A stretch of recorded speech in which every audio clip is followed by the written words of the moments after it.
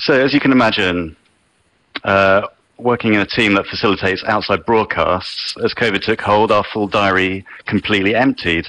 Our first priority was to use the expertise and tools we already had to set up as many of our presenters across Radio 4, World Service and 5 Live, with facilities to get on air daily from their homes, and in some cases second homes in the middle of nowhere.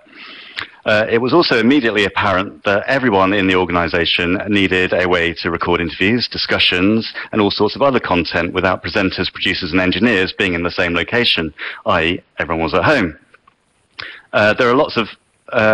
There's lots of audio over IP tools out there, but most of them are for single live point-to-point connections.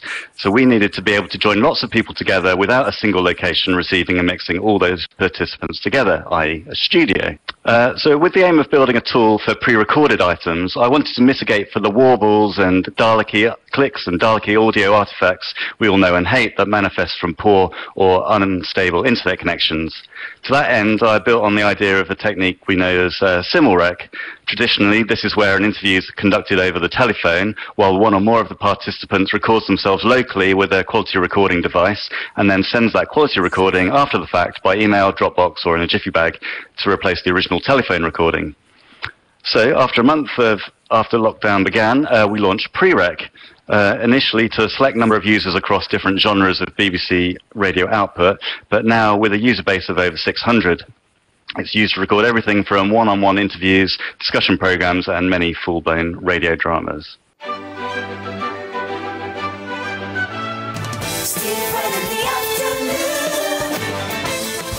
This is quite literally a comedy club extravaganza on BBC Radio 4 Extra.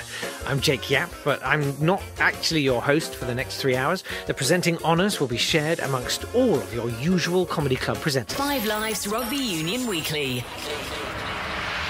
Americast from BBC News. Now on the BBC World Service, witness history with me, Farhana Hyder. This is Hooked. This is the podcast where we talk about addiction and recovery, warts and all. Hello and welcome to BBC Radio 4's Evil Genius with me, Russell Kane, the show where we tug stars from their firmaments.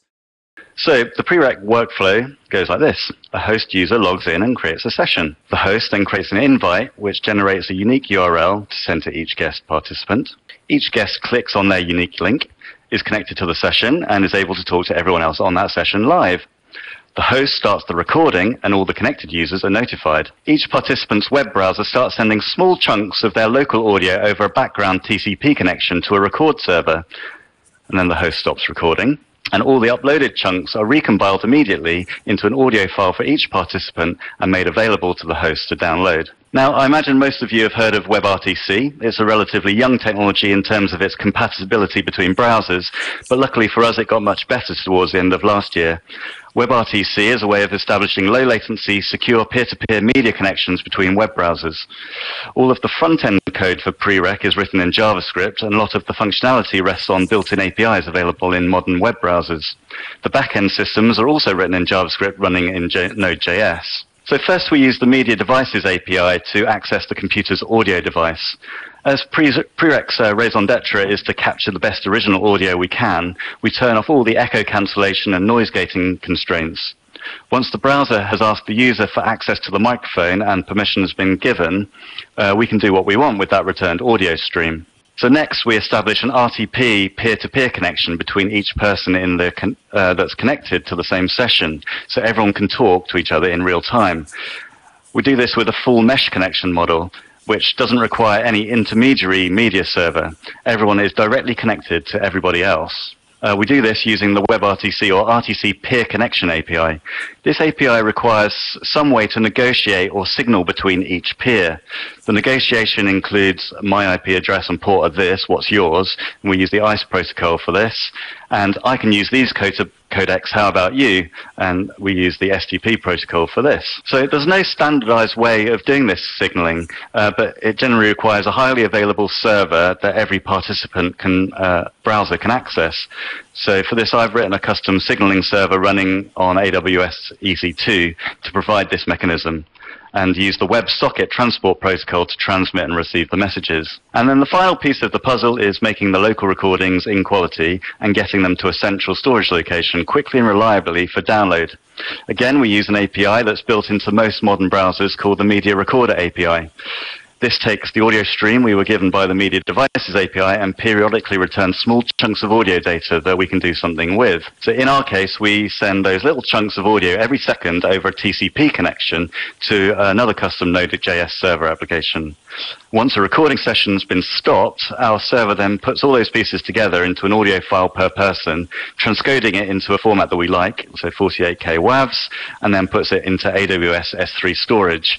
Those files are then made available to the session host via a secure download URL. So the beauty of this system means that the recordings aren't reliant on the stability of any one participant's internet connection. If the host loses their connection, all the guest recordings continue to be made and uploaded.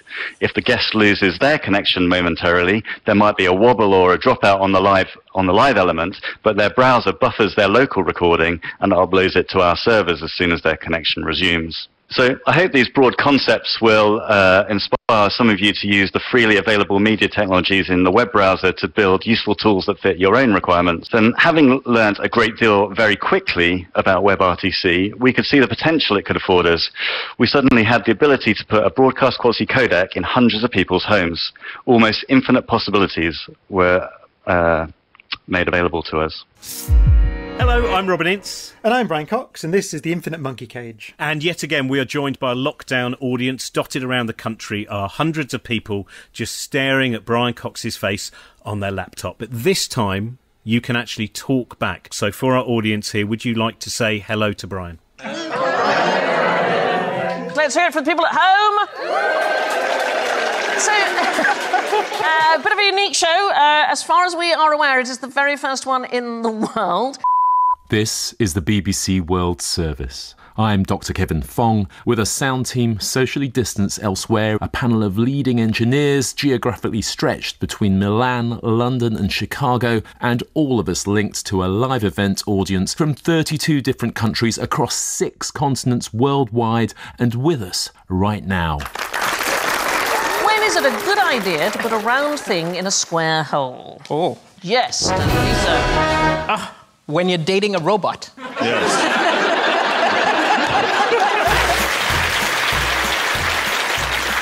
Hello, ladies and gentlemen. Welcome to a new series of Paul Sinha's General Knowledge. I'm excited. This is the most number of people I've seen for 4 months, beating the previous record of 2. Oh, come on, people. Come on. That's quite classy. Let's hear it from the people at home. Yeah, you just silenced the internet. Yeah, the whole internet. Why?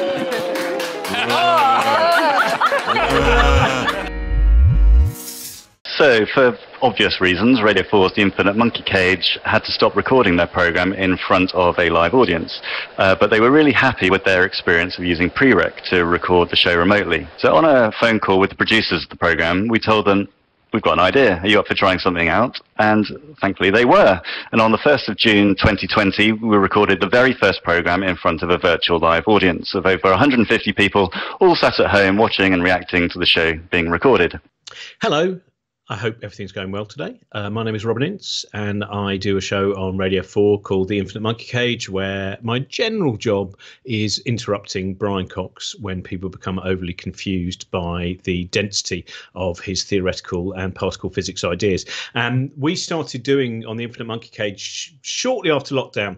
We began a new series, and I was incredibly impressed by how fast that was possible. The first 2 episodes that we managed to do, and this was a great thing as well. One of the exciting things about no longer being particularly attached to the radio theatre, but by doing it from home, was that none of our guests had an alibi for not doing the show. So it meant that we could have things like 4 astronauts on one show, or we could have Steve Martin on a show, or we could have Eric Idle on the show. We could do all those kind of things. It didn't matter where they were in the world. So first of all, that was fantastic that we could do those kind of things. Very often we would have guests. We were based basically dealing with 5 different time zones and thousands of miles difference and distance, and that didn't matter. So that was the first thing that was brilliant. But then the second thing was, by the third week, we became the test ground. We became the cat that was going to be experimented on in terms of actually having a live audience listening to the show and us being able to hear their response, something that we're still doing now with the new series that we're just working on.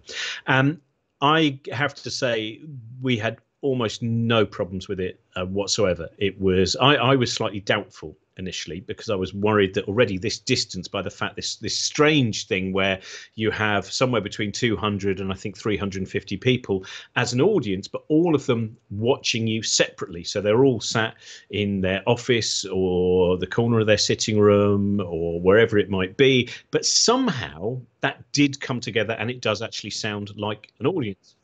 And so I thought, will this work? Will it sound canned? It didn't sound canned. And it also does work very well in terms of the kind of where it is in the mix, means that it does become just a rhythm track of how the show is going. So every now and again, for instance, last week we recorded a show all about flies, which became far more lurid than I thought it would, to be honest. There was, I mean, it's a show that's meant to be broadly about flies, but it turned out that a lot of it is about the genitals of flies. But you can find out about that later on. But anyway, by having an audience that we can hear, we do get this kind of, the momentum of the show, and it really does help the momentum of the show. So I would say overall, I have found that the fakery that I was worried about, the fact that it would sound disconnected in a way that it isn't as disconnected when we are in the radio theatre and the audience is immediately in front of us, that didn't happen. In fact, in some ways, I think there is a feeling that the audience is even more connected in that whole kind of that Zoom experience, that everyone is looking directly at you and you're looking directly at them. And so, well, actually, we can't see the audience, but that's Brian never can, because humans are not really, he doesn't see things on that scale. He merely sees just a load of kind of, muons and gluons moving around, electrons and various subatomic particles.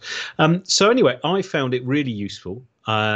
And I think we as a show, we almost don't want to go back ever to doing it with an audience in front of us, because it has allowed us to, I think, create a level of intimacy in the show. I think it's really helped in terms of the interactive and reactive way that we have with our guests on the show as well. And so that's what I would say, is that it's a really, for us, it's been fantastic. Very, very, not even a steep learning curve. It just, all of those behind it, they mastered the technology very, very quickly. We just kind of plugged in and off we went. So thank you very much, Future Technology, and all of those wise people who create it. Hope the rest of the day goes well. Bye-bye. We also have to deal with producers and presenters calling it a Zoom recording. I don't know if anyone's tried recording an audience on Zoom, but it doesn't work. So we do currently use Zoom's infrastructure as our broadcast medium, but it could easily be any other low latency platform such as Teams or Millicast or Chime, etc. So the BBC virtual audience is in essence a system for receiving many hundreds of outside sources. We've done over 50 programs across different genres for radio and TV. On the 13th of November, we broadcast our first live-to-air virtual audience on BBC One's Children in Need programme, and now we're recording shows with audiences up to 1,000 strong.